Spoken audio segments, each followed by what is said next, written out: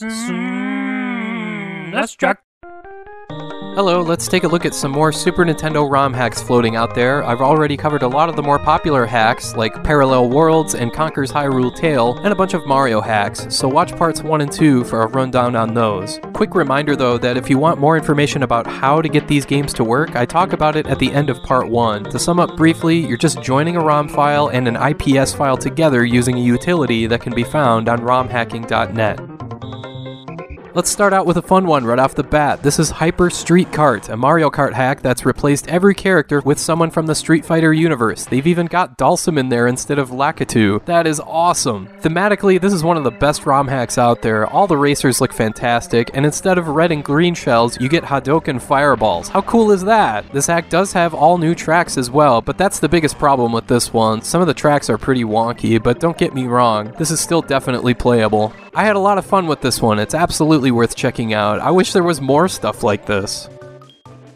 I'd be remiss if I didn't take a second to talk about one of the most popular ROM hacks out there, the Link to the Past Randomizer. What this hack does in each playthrough is shuffle the location of every major item in the game. For example, you could find the Master Sword on Death Mountain, or the Ice Rod in a chicken coop, or what the hell, I got the Cane of Samaria right at the beginning? You can also switch the goal of the game from defeating Ganon to finishing every dungeon, as well as all sorts of other options you can tinker with. Link to the Past in particular is a perfect pick for this sort of gimmick because, while it goes without saying that this is a beloved game, it doesn't have the greatest replay value because once you've figured out all the puzzles and you know where everything is, the experience gets kinda stale. The Randomizer hack gives Link to the Past brand new life. It's a great idea, and it's implemented pretty well, all things considered. Heck, even if you don't feel like playing this one, tons of people out there on Twitch, like Slackaholicus, play this pretty regularly. This hack has a ginormous community dedicated to it, so go check it out. Bear in mind this one's handled a little differently in terms of how it's hacked, so check the description for how to get started.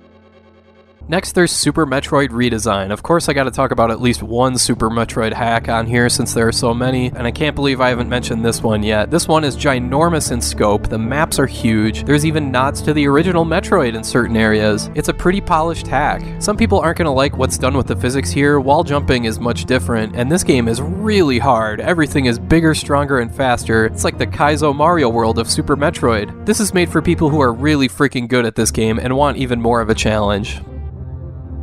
Let's go a little off the radar for a few Sega Genesis hacks. This one is Vector the Crocodile in Sonic the Hedgehog. Vector appears as he does in Knuckles Chaotix for 32X, and plays pretty much the same way. In a similar vein, there's also Sally the Acorn in Sonic the Hedgehog. She's a character from the TV series that never appeared in any of the Sonic games. Again, this is just a new character with new abilities inhabiting Sonic's world, but the sprite work here is really well done and blends in with the game almost perfectly. Okay, so we've got new characters visiting Sonic's world. How about Sonic visiting another game universe like Streets of Rage 3? Again, there's nothing all that new here from a gameplay standpoint. It's just funny as hell seeing Sonic kick some ass in this environment, so I'm just letting you know that this is out there. And hey, look, the Streets of Rage guys even return the favor and visit Sonic's universe in another hack. Now that's funny. There's tons of similar stuff like this out there for lots of different Genesis games. Back to the Super Nintendo we go with Chrono Trigger Prophet's Guile. This is a very interesting one because it picks up right after the conclusion of the first battle with Magus. Of course, our heroes are thrown all the way back to 65 million BC, but here you play as Magus after he ends up in 12,000 BC when, spoiler alert, you play through the events as he becomes the Prophet of Zeal. And spoiler alert, this is a very short playthrough, but what I like about it is that it feels organic, and it fits in the original Chrono Trigger story nicely, so if you're a fan of Chrono Trigger, and who isn't, then this one is worth checking out. I've long described Super Mario RPG as a great gateway game for people that aren't into the role-playing game genre because it's easy to get into and the difficulty slants toward the easy side of things. However, if you've always wished there was more of a challenge to Mario RPG, then there's Super Mario RPG Armageddon. It rebalances the entire game and is made to be much more challenging, especially after you get past Moleville. And hey, did you enjoy the Collects battle? There's even more Final Fantasy bosses here, so that's pretty cool.